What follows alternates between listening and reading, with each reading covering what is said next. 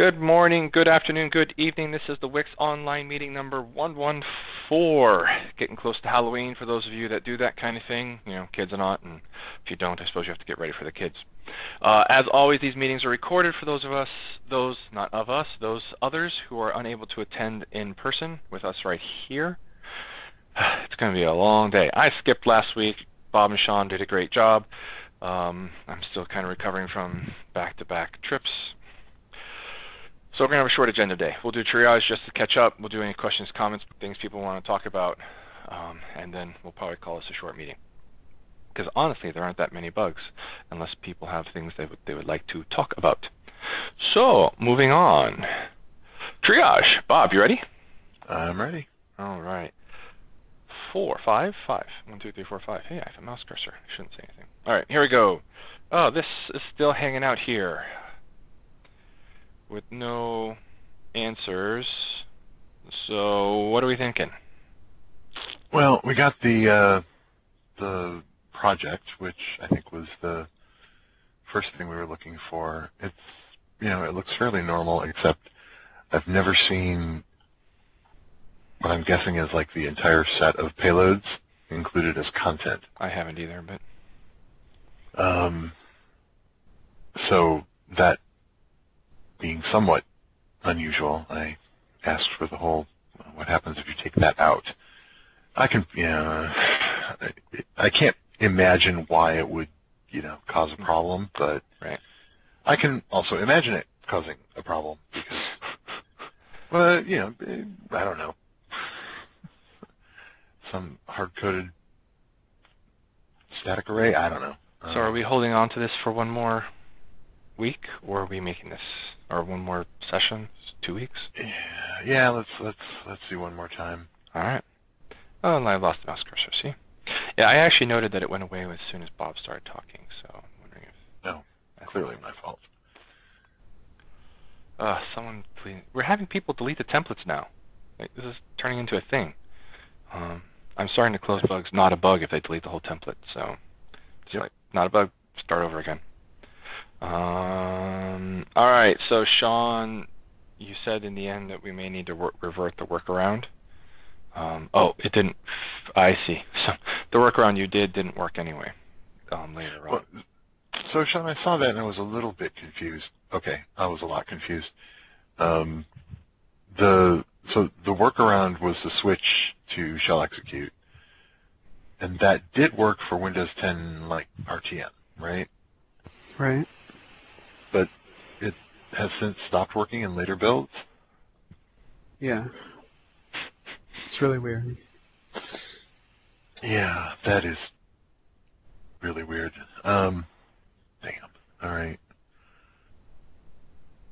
Well, the good news is Windows 10, we have to worry a lot less about people being stuck on old versions.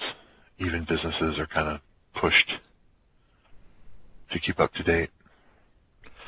So this bug is about reverting the change?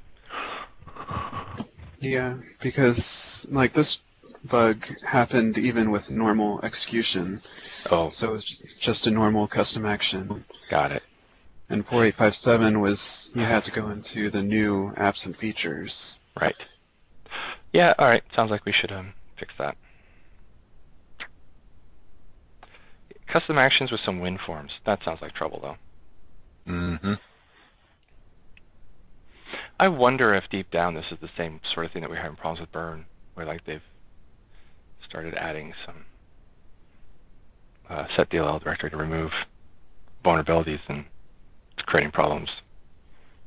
So, all right. So I guess we'll take this in 3.11 because that's where it's hitting. Yes. Yeah, that's fine. WiX shell exec to allow custom parameters. Or one or more parameters to be passed into the execution in order to launch that. WiX shell exec does not support passive parameters to an executable where necessary.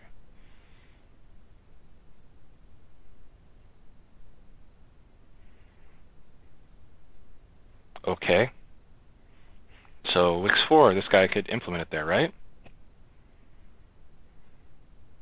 Yeah, I suppose. I mean, all right, so yeah. Yeah, okay, fine. Future request WiX 4. Tell him he could implement it if he wants it. Burn should support side loading of Apex packages. Yeah, we've talked about this in the past, and it was a lot less interesting in previous versions of Windows before Windows 10 because side loading was near impossible. And now it is much more straightforward. So yeah, probably could look at this. Yeah, Jacob's right about that last bug. Yep. So yeah, WiX 4.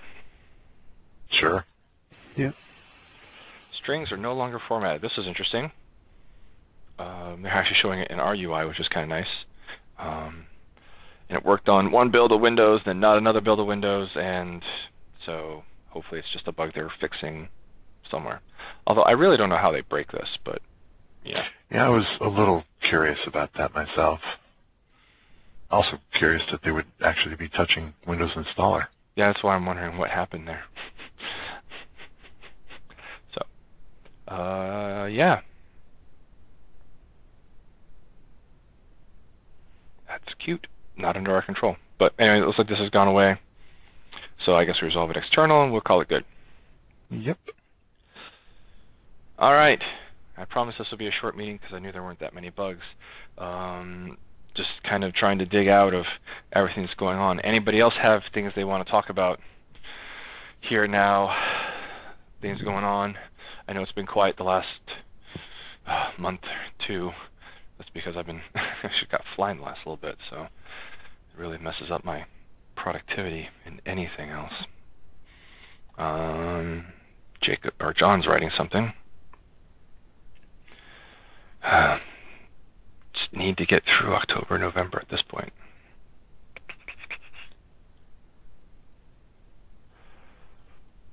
I'm pretty sure that Bog is okay with it.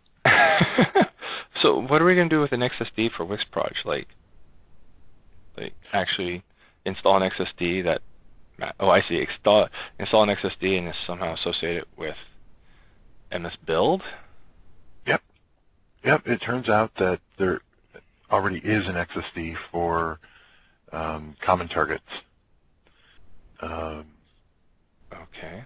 And because everything... It's actually kind of interesting. Everything in MS Build is, basically an element. So XSD actually works, and IntelliSense actually works if you're editing the project, if you unload the project and then open it. But how do you target an XSD to just a WiX Proj and not like a CS Proj and things like that? I think it's magic. Okay. Well, then I'll be curious to see what John does, because that'll be Sure. It was something. It actually brought it up as part of that the blog post from the .NET folk who are talking about the switch from Project JSON to CS Proj back to MS Build. Yep. And that was one of the things.